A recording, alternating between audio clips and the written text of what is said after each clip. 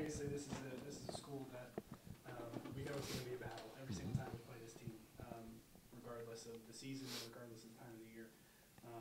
I know at their place they jumped out to a really monster lead at the beginning with some really hot shooting. So from your game planning and coaching perspective, what was the big key notes to stop them from doing that at other place? Yeah, first of all, I want to I have a lot of respect for Coach Mendenhall and his players. Those guys have really battled through a tough year this year, and they're still fighting. And so kudos to him for getting his guys, every game. They're losing a lot of close games. And, tonight the ball just bounced our way a couple of times. And but I thought that both teams played really, really hard, and that's a lot of credit to them because, they've struggled this year to win games, and yet they're keeping on, fighting. So kudos to Coach Mendenhall and his staff and that group of players.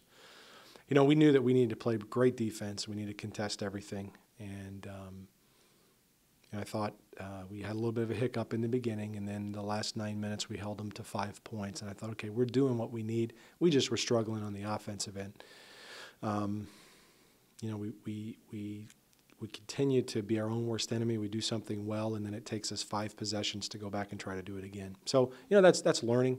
I think you noticed we started 3 freshmen and a senior who's really only played 1 year. So, we're still learning a lot of that. I love how these guys went into practice yesterday and bought into what we needed to do, and then just came out today and executed it. We got to make free throws, though. Yeah. 19 misses at the free throw line. That's a whole ball game in some cases. So, but overall, very pleased. Just talk about the last. We're on a 3-game winning streak now. 4 of our last 5. Just I know we've talked about earlier, just kind of a mental shift. Guys coming in a lot more focused, a lot more intensity, and really believing that they can win. Yeah, when you lose 12 in a row, and then you get a little taste of victory, it's easy sometimes to get complacent, and we did that against Johnson and Wales. They're a really good team, and they beat us pretty badly. I was really proud how we bounced back over these last 3 games. I told the guys in the locker room 2 of our last 3 have been, down to the end, and we've gutted it out and made the plays at the end. And that's how it should be at home. You should get those wins at home. And so I think we're starting to see our freshmen, play with some poise. We're getting great leadership from our upperclassmen and great play. And quite honestly, our lineup changes that we've made have been productive for us. And so, we're pretty pleased with where we are. But, we just got to keep going forward and continuing to realize that every game we got to go out there and play with poise, composure, and great effort. Kyle, let's talk to you. You had a pretty near perfect night statistically from a shooting perspective, but really down the block. I Coach said during the halftime interview, he didn't think there was anybody on their team that could really match up with you and shut you down. So, just talk about your confidence going throughout this game and just how the offense was clicking. Yeah, our offense got to a little bit of a slow start, kind of similar to the Warren Wilson game. We weren't really hitting shots, and I think it kind of the defense. It was just hard we had to manufacture our own energy because the last 2 games the crowd was just crazy from the start. And, the crowd was great tonight, but it just wasn't quite the same since Tuesday. And right now, I just have a lot of confidence from about anywhere on the court.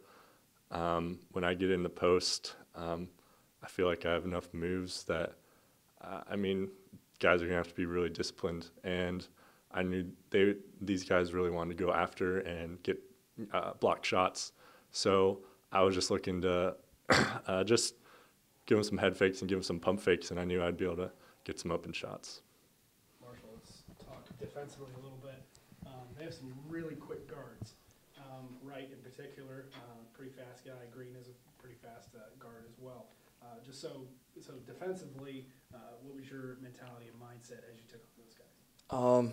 I think it starts with confidence. When I go out there, I know Che thinks the same way because we talk about it all the time, but when you go out there, you got to think that you're better than the guy you're guarding and that you could stay in front of him. And defense is all about effort. The last few games I've been struggling offensively, but I'm just trying to focus on what I can control, and that's defense. You mentioned a little bit of struggling offensively, but one thing you've been doing very well the last couple of games Realizing that pretty early on, and you become very much more assist-minded the rest of the game. I know a couple of times tonight you would drive through the lane, get the entire defense to collapse on you and find the open person. So just talk about contributing, when the shot necessarily isn't falling. I think I'm just trying to stay in attack mode, and I'm not necessarily going in there thinking I'm going to pass, but when the whole defense collapses, it's Kyle and Che, and those guys are always open. So it just makes it easy for me. What do you think has been key for the last couple of wins here? It's all started on defense. Ever since we've been winning, we've just been playing good defense and really getting after guys. And another thing that's helped us is getting to the free throw line and attacking. I mean, we didn't make that many free throws tonight, but we got there a pretty good amount of times, so that's been helping a lot. Kyle, kind of the same question. What do you think has been key for this 3 games? There's just been a totally different mentality all around. Like you mentioned, there were times when I don't think we believed we could win, and that's just gone now. We could have we got down like 8 points in this game. We got down by 16 against Warren Wilson. We could have easily packed it in, and we didn't. Like, we keep fighting. We have a totally different mentality and a confidence to us that we know that, like, just this one little run isn't going to be a big deal. We know that we have a good enough team that we can put off a big run too, and so I think that's been the main thing. Coach, kind of riding off kind of the same question, but Kyle kind of took the words out of my mouth. But there were several times tonight where we would get down, 5, 6, and early on season Bruins would have allowed that to turn into 12 or 15. So again, that mentality just seems much more composed and much more confident, even when they get down 6 to 10. Yeah, I think we've played 22 games now, and we've had some opportunities to get better in a lot of games, to walk away and go, boy, we should have done that differently and done that differently. And I just think for these guys, there's a time in the season when it just starts. Okay, last year we won 8 of our last 11. And these guys are starting to buy into their role. Like I said, we made some adjustments in the lineup, and the guys have just completely bought into the adjustments and changes, and it's made us better doing things the way that we're trying to do. We're trying to get up and down the floor more. I think as a coaching staff, we kept trying to find the right combination and then the right style, and we're trying to get the ball up and down the floor and try to get free ones, easy ones up and down the floor. But then when we get in the half court, we're really confident with the guys that we have and getting them attacking the rim. And when they attack the rim, good things happen. A tough opponent coming up on Thursday, North Greenville. They bring a lot of experience, a lot of size, but they're coming to our place. So what do we take from this 3-game winning streak that we can build as we welcome them? Yeah, I think it's one of those things where, basketball is basketball. They're going to be bigger and faster and stronger than the opponents that we have played and beat. But on any given night, any team can come out and put together the right game plan and play with the right poise and composure and beat anybody. I firmly believe that. Now, we got a long ways to go. They really just stomped us in the first half, and then we played a really good second half. So we need to keep them at bay a little bit.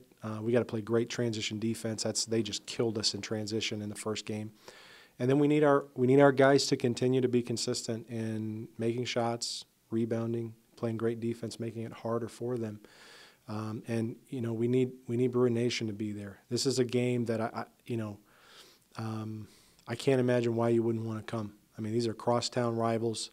These are we've never played at home before against North Greenville.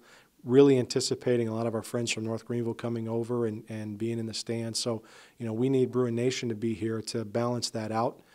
And, and then we just got to go out as a team. And I tell them every game, I cannot come across that line and do anything. That's what you do. You go do your job. We'll do our job on the sideline. You cross it. You do your work. And then we'll see what happens at the end. All we're asking for is a chance.